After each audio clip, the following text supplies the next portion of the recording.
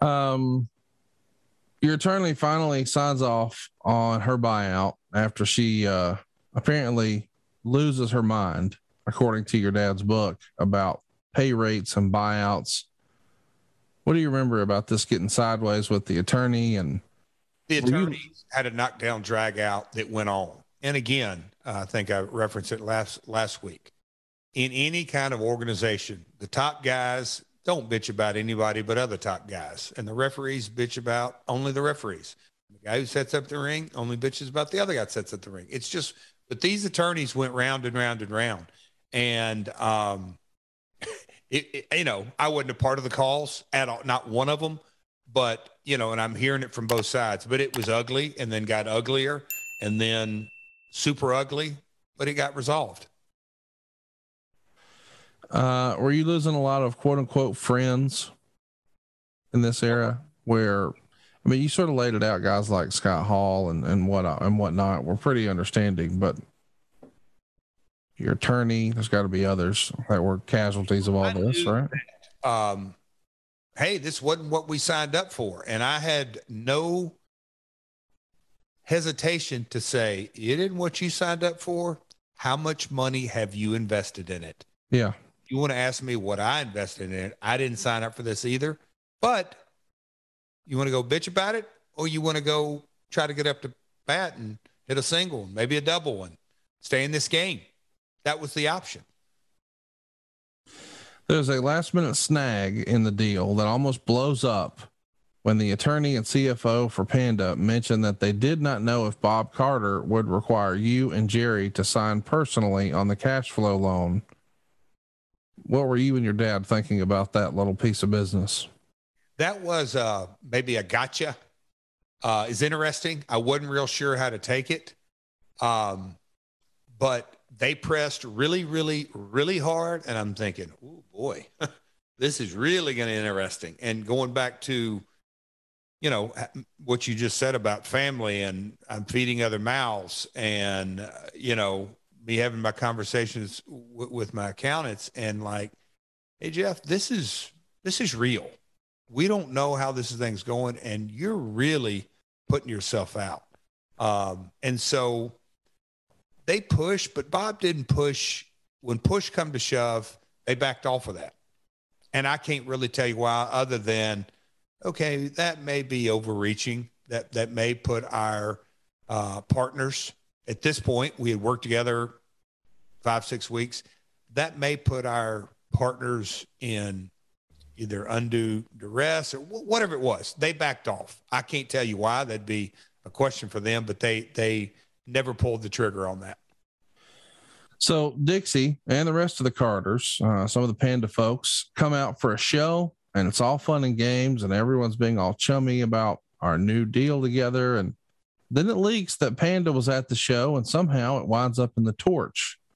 Was this a big deal for you to worry that, cause what's that old thing? Telephone, telegram, tell a wrestler. You don't want this news out there until you're ready for it to be out there. Or was this a quote unquote controlled leak?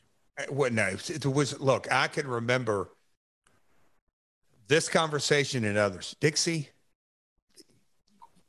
it's delusional thinking. The talent is there.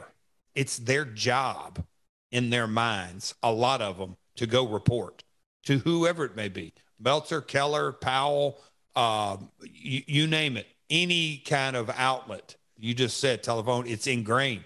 If your father and mother and the brother Todd, if y'all are coming to a show, it's not a secret, period. It just is. It's not staying. You can do your best, but it ain't staying. Are you, as you're moving this deal along and it feels like you've got to deal with Health South, are you trying to communicate that to some of your quote unquote top guys, your wrestlers? Hey, good news, guys. We think we found a solution here. Hang in there, blah, blah, blah. Oh yeah. I mean, it was, Keith Mitchell, lighting vendor, and, Keith had his crew, lighting director. I'm talking about the boys. Were you talking to AJ? Were you talking to Ken Shan? Hey man, I know I called and asked you to take a cut. I think the cavalry's on the way. For sure. That stay with us. We're, and us by us running shows every week, it was pretty much a given or an obvious that, okay, they are in business this week. So there's a lot of talk of budgets and advertising and talent and upgrades in production. Um, your first visit with the Panda folks at the Nashville show, did you feel like they had a better grasp on the wrestling business than you originally thought, or is it about what you were expecting? About what I was expecting, but getting into the Nashville Fairgrounds, a building that I'd grown up in, but converting it to a studio that looked right with the right pitch of the bleachers and the lighting and the focus and the stage and everything that look, getting people in there were so many different hats to wear, but I knew that we had to continue to get better. Again, Keith, just what an incredible resource that, hey, we probably need to do this and do that. And our audio, look, I know we're on a budget here, but we got to sort of figure this out. But, working through the nuances. So now we're probably 6, 7, 8 shows into this bridge loan and us converting the fairgrounds into the asylum, knowing that we need to do this and that. So once I sort of had my head around it and having those conversations, it's not hard, because when you're physically in a building saying, hey, this and this will improve this, it's, they had their head around it.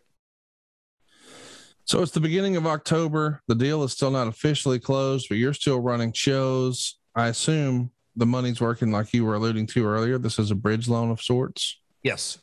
Yes. On October 15th, the deal is finally signed and closed on your end. What do you remember about that? I mean, tell us about that closing. I'm sure everybody's meeting in an attorney's office and signing around to documents. Take me back.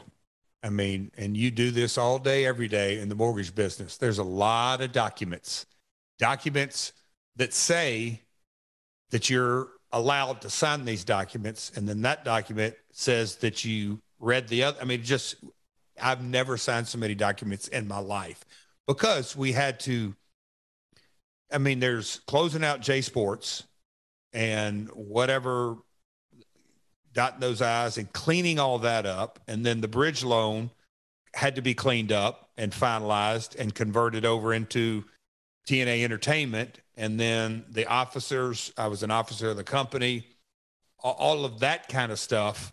I mean, it was an incredibly long closing, continuous closing, but it was part of it. And at this point, knowing all the water under the bridge, I'll say, and I say that with June 19th to mid-October, I was elated, because there was a reset, a refresh, some security, if you will, in so many ways.